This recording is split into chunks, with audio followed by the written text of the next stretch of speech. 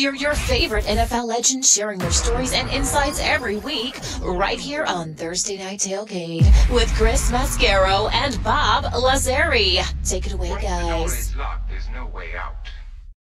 All right, now back with us and making his 11th appearance with us here on Thursday Night Tailgate is former Saints, 49ers, and Panthers defensive back and member of our 2016 Guest Hall of Fame class, Toi Cook. And Toi, first joined us, folks, way back on March 1st of 2012, episode 24, and here we are almost at episode 350, 6+ years later. Wow. Let me remind you about his background. He's from Chicago, and he's a West Coast guy. He attended high school out in Van Nuys, California, played his college ball at Stanford, where he was a two-sport star, member of their College World Series championship team in 1987.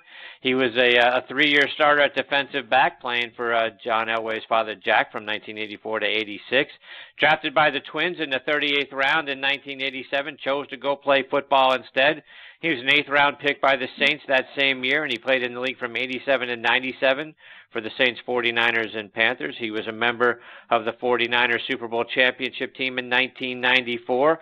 I'm sure second to being in our guest Hall of Fame, he was inducted into Stanford's Hall of Fame back in 2014. And on top of being a great athlete, Toi is a really great guy and someone who's very special to us here on Thursday Night Tailgate. Hey, Toi, Chris, and Bob, thanks for coming back on the show. Welcome back, Toi. Hey, Chris and Bob, can you guys hear me? Yeah, we can. Thank you. Okay, perfect. All right, because these earphones are pretty terrible at my house. But thank you. Glad to be back, and thank you for such a wonderful introduction, especially coming after Keith Hirschland, which is pretty impressive. So, Toi, I want to start out our time with you tonight by getting some of your thoughts on what's going on around the league, particularly with respect to rules changes.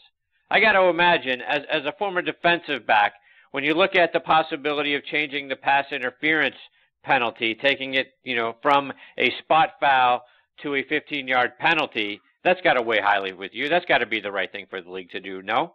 That is well, you've heard me guys complain ad nauseum on your show about, it's 4th and 20 or 3rd and 20, and the deep fly go route is incomplete, but wait, there's a flag. And even though this is not pass interference, it's whether it be a spot foul or that other foul where it's an automatic first down. But, yeah, to take away the, deep ball, I mean, I think 50% of games have been won or lost on those type of calls this year. So let's take that in another sort of different direction, but in the same area, Toi. The rule about a catch. What's a catch, Toi? How do we define a catch? We define it by saying common sense.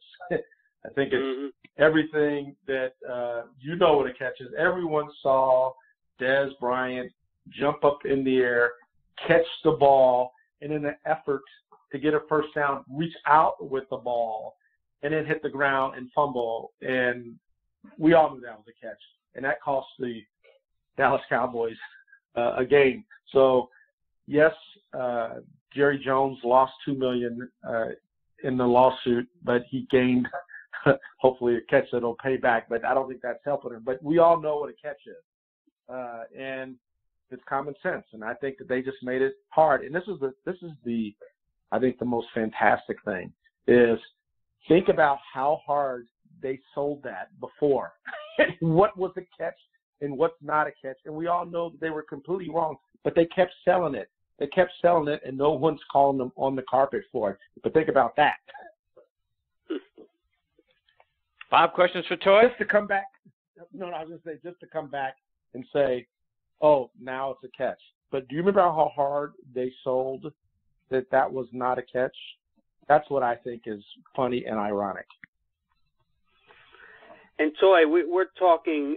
We hear so much about they're trying to analyze what constitutes a catch and everything else. And when we talk about the pass interference, there's still nothing cut and dried. Toi, we see replays where receivers are pushing off, receivers are using their hands, and of course sometimes these guys are wrestling the receivers before they get down at a certain yard line or whatever. I mean, it's so subjective. So I mean, we could replay these things, but then the game would even get longer than it. But do you think they should be looking at what constitutes pass interference also?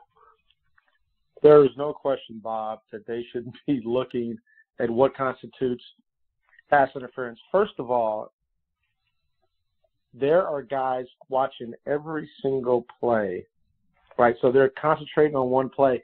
The problem is all those guys that are making those calls are probably former receivers, right? They need to mix in some DBs in there, right? Or they need to sit in a room with DBs and receivers and have a healthy discussion as we look over film. I know they do it, and they do it with coaches, but when I was with the NFLPA and we'd go into the competition committee and we had these kind of arguments where I'd say, before you used to cover a receiver and as he goes to go up on the go route, you could cut him off. We call that the cutoff, right? And they took that away. That was a penalty. And I tell you what, I'll give you the cutoff if I can put my hand down there and guide him, right? And of course, the coaches that we were arguing against were offensive coaches. This is when like Holmgren was there, maybe Gruden, so on that competition committee, it's the same things like when if you want to be a defensive player, if you play for a defensive coach, because that's an extra spot on the roster, just the same as you want to be an offensive player if you have an offensive coach. So in that competition committee, in the past, it's been predominantly, and I remember one time, I want to say Bill Cowher was, right? Bill, you're a defensive guy. Come on, help a guy out. So I think it's those kind of things which people don't know about that dictate what we see as pass interference or not. And I think one of the way, Bob, and I'm sorry for this long answer, but I think that they have to go into a room with both, well-spoken players that can effectively explain what they're saying, or even go to announcers. I'd be fine with announcers, because I think that the announcers, Tony Romo and Troy Aikman, they know what pass interference. So I'd be fine with that too. And Toy, we've talked in the past about you being a multi-sport athlete and your ultimate decision to play football. Remind our listeners what put you over the edge and steered you toward football. Many guys who have the choices of playing both football or baseball, a lot of them will pick baseball now, knowing what we do about the roughness of the game in football and the money involved also. But to remind us why you went the football route. The reason I went the football route was, I played two sports in college, and part of the reason was, I wanted to play both, and I thought I had a chance in both. But with football, it comes up first, at least for me. And, training camp is 5 weeks. And so, right away, either you're on the team or you're not on the team. And I figured if I didn't make football, I would always be able to go to, fall ball and baseball. And I knew it would only take me 3 years, but I wanted to see football. And I just think, I love football. I watch high school football. I watch college football. I love preseason. We've had this conversation before, which is, is preseason worth 4 games? And I go to those guys that are free agents and guys that are not high round picks. They need 4 games because the coaches, despite seeing everything that they've seen since spring and summer, still have a hard time deciding who's going to be on the team, and they don't make the right choice. And if you only gave them 2 games, 50% of the guys that end up having long careers will not make it. So I know we started on that other question, but I apologize for digressing. So, Toy, let's take that a step further. Talk about the combine. Value of the combine, seeing guys, skills challenges and pro days where guys in shorts and T-shirts are, throwing routes versus what we see in game film. Talk about the value of that.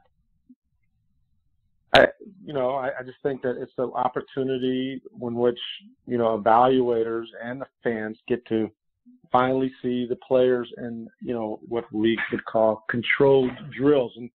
And that's all fine and dandy. You get to see these guys run the 40. And the funny thing is, I think they showed a thing with Antonio Brown when he ran like a 4.56, and he was the slower than like Cooper Kupp and somebody else that ran a fast time, and he's impossible to cover. So while it's great to be the fastest guy there or have a lot of speed, it also, you get to see the guys catching balls and lifting weights.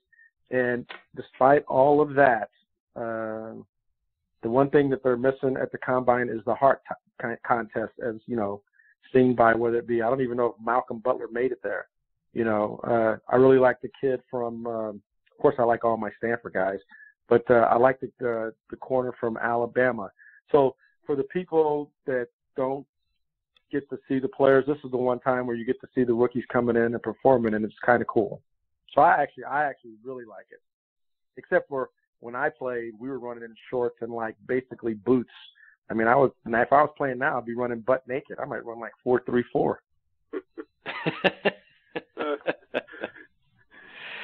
So I want to get your thoughts on Jimmy G. The 49ers were 1-10. This kid steps in, they win 5 in a row. So your thoughts on Jimmy G and the 49ers? Are they now a contender? Do you think they're a top contender in the NFC West Division next season? I think so. I think every team, the Cleveland Browns are a contender. They're only a couple games away. But for sure, Jimmy G, Colin Cowherd was complaining. Someone was complaining. Oh, no, it was Steve Mason was complaining about what the Niners gave Jimmy G. And I texted him and said, hey, you're a market guy. That's what the market dictated, right? I mean, could you imagine? I mean, last time I checked, and I don't care about the last game with the Rams, they had not won a game till they installed him. So, scoreboard, 5-0. And he's been behind Tom Brady and then at the Death Star with the Patriots, which is like, the IMG Academy for pro football. So I think he did great, and I think that the 49ers, especially with, John Lynch and Shanahan, that's a good combination. I think they have a chance. Toi, going back to your time in New Orleans, you're 7th all-time on their career list with 16 interceptions. And that same defensive backfield, when you came into the league in '87, you had George Atkins and Johnny Poe, who are also 4th and 6th, respectively, on the Saints' all-time interceptions list. Talk about what it was like teaming up with those guys. Well, George Atkins actually was not there then. We had Gene Atkins. Right, which I think that's all right. I was like, man, I played with George Atkinson. I am part of this concussion lawsuit, so I may not be able to remember that far back. But yeah, I got to play with Gene Atkins, Johnny Poe, Brett Maxey, one of my favorite players. My favorite story of that whole group, at least of the many stories, is our first defensive back coach was Don Capers.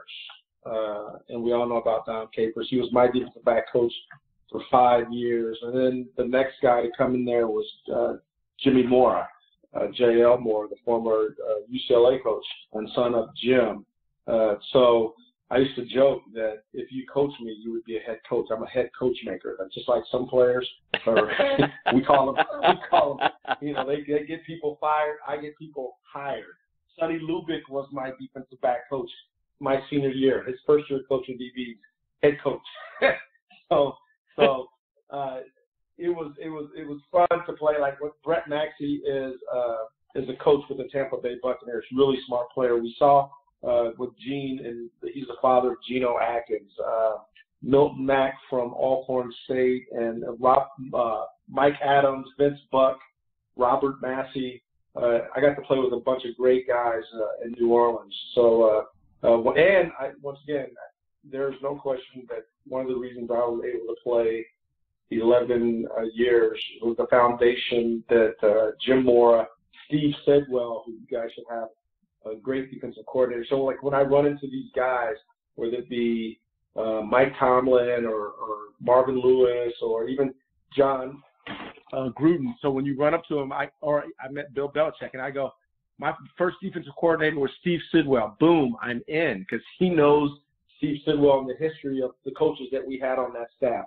Vic Fangio was our outside linebacker. So of my 11 years, I got to spend 9 of them, 7 with him in New Orleans and then 2 in Carolina where he was our defensive coordinator. So I was really blessed to have smart coaches that recognized my talent, and it all started in New Orleans with Jim Mora, Steve Sidwell, Don Capers, Vic Fangio, Joe Marciano, who was our special teams coach, and John Pease. So when I say those names, which may not mean anything to your listeners, but in the pantheon of coaches, it's like gold. Toi, before we let you go, let our listeners know, how can they stay up to date with all the great things that you're doing now? They can find me on Twitter. I think I'm at Toi Cook. Despite going to Stanford, you are. I'm probably, I have. Oh, thank you. By noon, I am following you guys, both you and Chris. So they can find me through you guys, which is always the best way I tell people. So that's me. Toi, thank you so much for taking time out of your night to come back and join us on the show, and for all your support over the years. Again, way back, in 2011 is when you first joined us. You think about, where we started out on, going back to you on episode 24. Here we are almost on episode 350. Your support has been fantastic. We can't thank you enough for all of that and being a part of our guest Hall of Fame, and then of course your time here tonight. You're the best, my friend. Hey, Bob, Chris, thank you so much. I love being in the show. You guys let me ramble and go off in all kinds of divergence stream, but it's always great. And you guys have great guests. I usually try to get on 10 minutes early just so I can hear who you guys are talking to. And I learned something about Keith Hirschland. And we have a project called Vault Media that I'm going to be reaching out to him very soon. I told you I'm always hopefully one day you guys will be on some television show that I'm producing with Keith Hirschland. And that's what we should be working on. Agreed. From your lips to God's ears, Toi. We're all in on that, by the way. You got to say it. We got to believe it. We put it out there. It's going to happen. There you go. We appreciate you, my friend. Take care. All the best you and your family. We look forward to catching back up with you again soon, Toi. Thanks, Toi. Hey, thanks, Bob. Thanks, Chris. Have a great one. Good night. All right, you too, Toi. That is former Saints, 49ers, Panthers, and going back to his college days, Stanford, Toi Cook, and a wonderful guest in one of our Hall of Famers. Bob, you look at a guy that has that much talent, right? Could have played baseball if he wanted to, right? Won a title in college, in baseball. Went out, won a Super Bowl with the 49ers, and then just listening to him, right? The guy's one of the smartest people we know, and one of the best guests that we've ever had. I don't know any more superlatives that you could throw at Toi Cook, but they all belong to him. That's why he's in our Hall of Fame, Chris. Very accommodating, incredibly intelligent, and again, great stories, a long career. We could talk forever with him, and we will continue to do so as long as he makes it happen. It's always an honor to talk to that man. When Bob and I come back, we'll be turning on our Thursday night tailgate Spotlight on the Positive. Hear which players are doing great things out there in their communities. We'll do that. We'll wrap up the show, and that's all going to come on the other side about these words from our friends at the Salt Creek Golf Retreat and Doubleback Winery and the great smooth voice of Joe LaGenusa.